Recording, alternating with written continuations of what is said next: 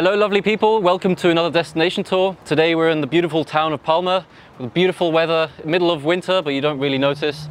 Today we'll be showing you a little bit of Paseo Maritimo, a 4-kilometer stretch of sea promenade that stretches all the way from Portichol all the way up to Porto P. A lot of things to see here, nightlife, beautiful ports and beautiful yachts, and great restaurants and a lot of activities to show. So come with us and we'll give you a taste of what it's like here.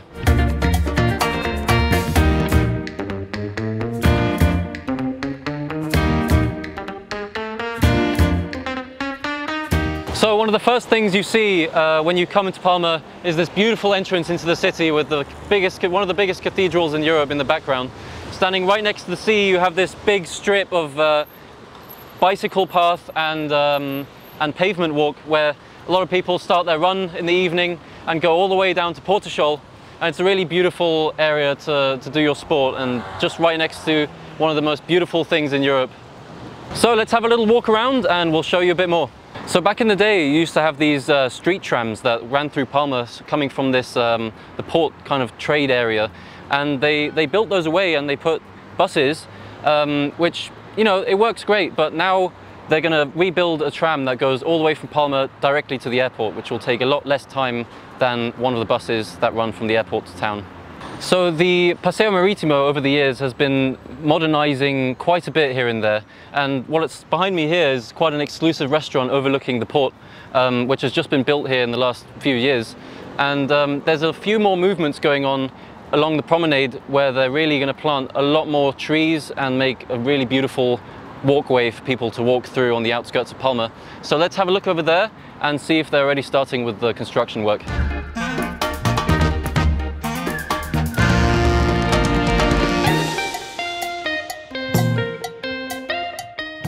So we just passed La Lonja, a beautiful old town district of Palma, and we're just going towards Santa Catalina, another great area for going out at night or having a bite to eat at one of the local restaurants.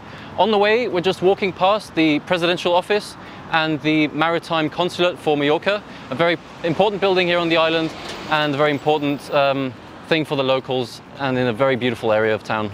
Nice. So behind me is one of the nicest restaurants along the promenade, a very renowned restaurant called El Pesquero, where the people from the yachts can just come down and you can really eat great fish there. And we'll show you a few other restaurants, but definitely a good tip, this one behind me.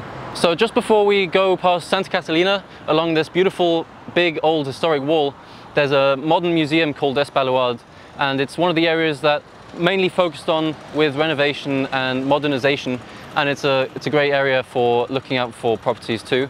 And in terms of properties, we'll tell you a little bit about that along the main promenade of Maritimo just in a moment.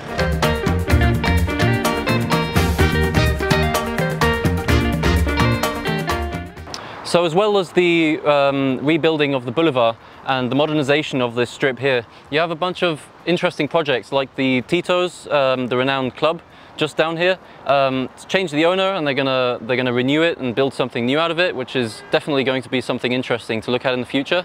And as well as that, we have a bunch of interesting new builds in terms of apartments here, and if you're interested in that, please let us know and we'll be glad to give you a viewing or give you some details about that. So now we'll head down and we'll have a little bit more of a look along this promenade and see what's going on down there.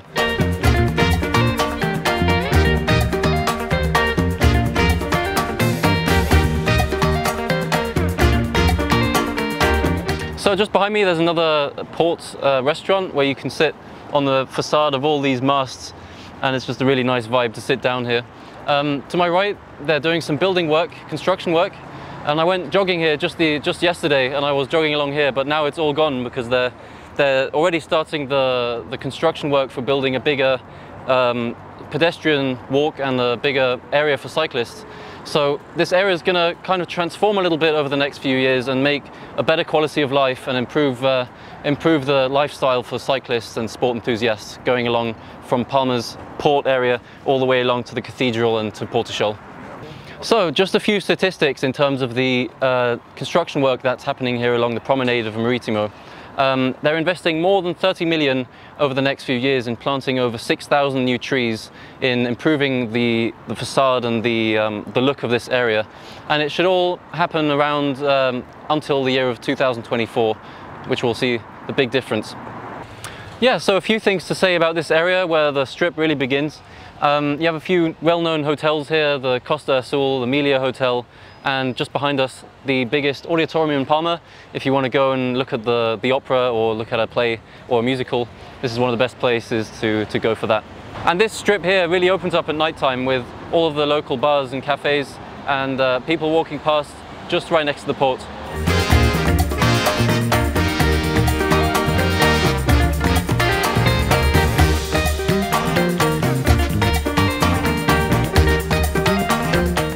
So coming to the end of this little tour, we're just at the end of the strip of Paseo Maritimo.